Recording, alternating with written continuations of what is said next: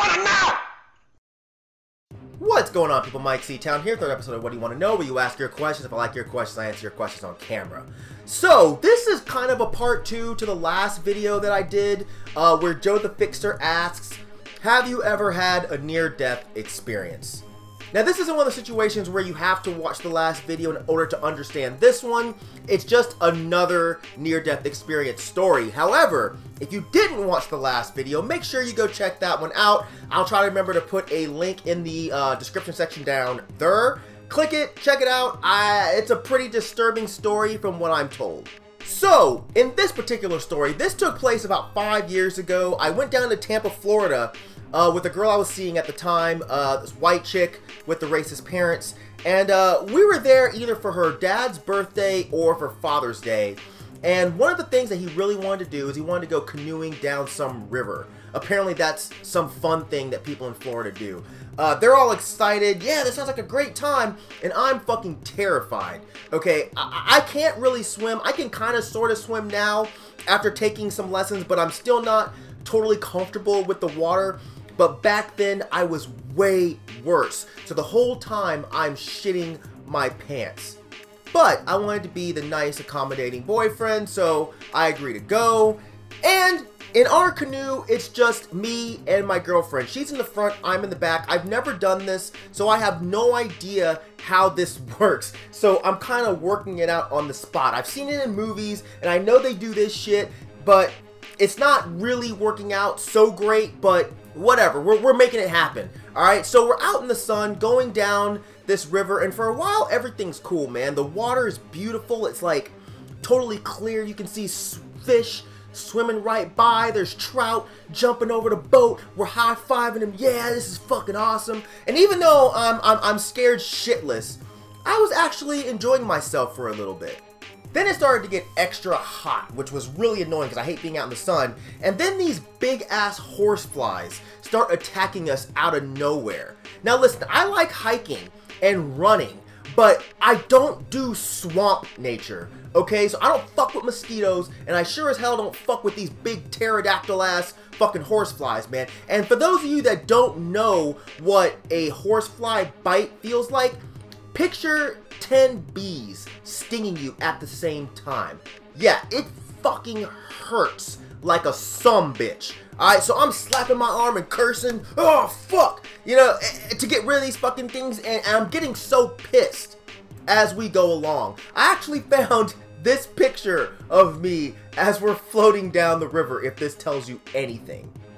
How did I get that picture, you might ask? Well, that's where the problem starts. So my girlfriend had brought her cell phone because she wanted to take pictures, and she's not helping me with the boat. So the way this works is the person in the back is supposed to kind of propel the boat forward, and the person in the front is really in charge of the steering. And the issue is, instead of helping me steer, she's too busy taking pictures of fucking trees and fucking dirt.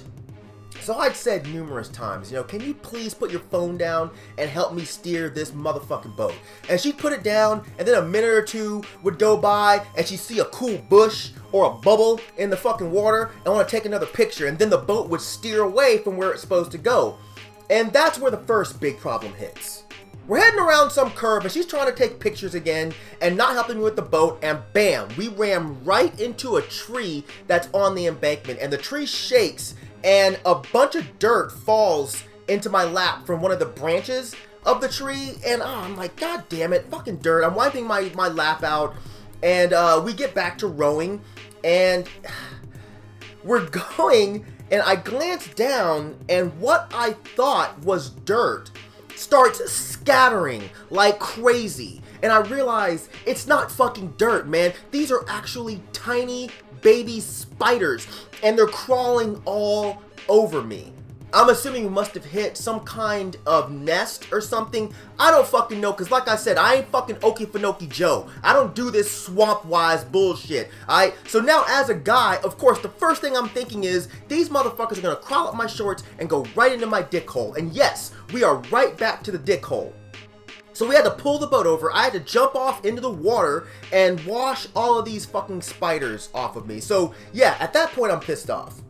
I'm like, okay, so now that you've managed to spill a gang of baby spiders into my lap. Can you please put your fucking phone away and help me with this boat? So she puts it away, and again, a few minutes later, she takes it out again and starts taking pictures of bullshit. And the problem arises when we start heading towards another embankment with another tree, and this time with this really, really low-hanging branch. And I'm like, oh my god, fuck. I'm like, help, help. She's like, hold on, there's a pigeon that we don't see in Atlanta. I'm like, yo, we're about to run into this fucking tree.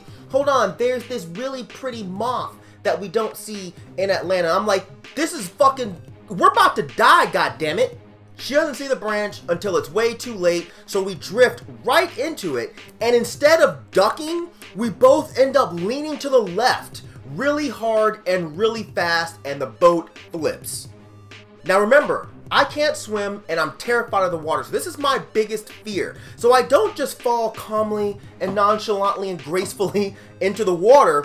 The way we both leaned was with such force that I was flung into the water straight down fast. So I went down quite a ways, enough to where I looked up and I could see the light way the fuck up there and the bottom of the boat, right? And as I'm going down, I'm thinking, well, guys, this is it. Story's over. I'm fucking dead. And when they tell you that your whole life flashes before your eyes, this is true. I started thinking about all the shit that I haven't done. You know what I'm saying? I've never done cocaine. I've never had sex in a church.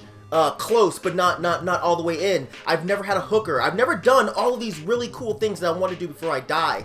And as I'm looking up, it felt like that part in Get Out where Chris is falling into the sunken place, right? And he's looking up thinking, what the fuck is happening to me? As he sees his life with the evil white chick fading away from his grasp. Then the life jacket kicks in and it carries me back up to the top. And I get to the top, you know, we flip the boat back over and I climb back in, and you know what was rad? Yeah, no one jumped in to help me here. Her parents were probably thinking, good, die, just die. I was actually later told that it was my fault that we flipped the boat because apparently I was the only one who panicked. I was also told to stop being pissed off because I'm ruining her dad's day because I almost died and shit. You know, so I was in a bit of a mood, had a little bit of a tood, and, you know, just shrug it off. It's no big deal. Everyone dies every now and again. It's not that serious. You know, so I was forced to finish this trip soaking wet, pissed off, heart still beating because I just fucking chest bumped with Jesus. You know what I'm saying? Pardon me for being a little fucking annoyed, right? So yeah, we finished the trip out. Nothing else that we really need to talk about here. Came back home, went back to our shitty lives. You guys know how that goes. And yeah, that's the end of this particular story. All you guys need to know is, if a bunch of racist white people ask you to get into a boat and float down some water, bro, don't do it. Don't fucking do it. So yes, that's the only other story that I can think of. If another one comes to mind, I'll do another video maybe down the line. And hopefully you guys enjoyed this one. And as usual, thank you for living, thank you for loving, thank you for being you. Please don't die like I almost did. And I'll see you guys next time. Alright? Peace, bitches.